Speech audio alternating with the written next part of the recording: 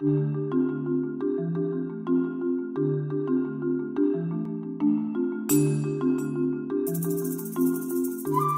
its simplest form, fair trade is trading with others according to the golden rule.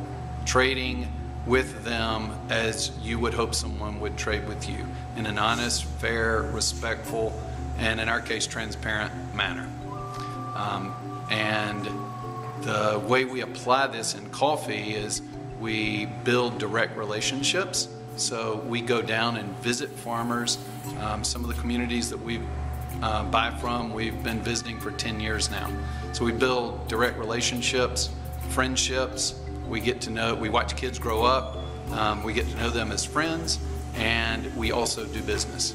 Another way of thinking about this is we sometimes say we use the coffee bean as an excuse to build friendships all over the world.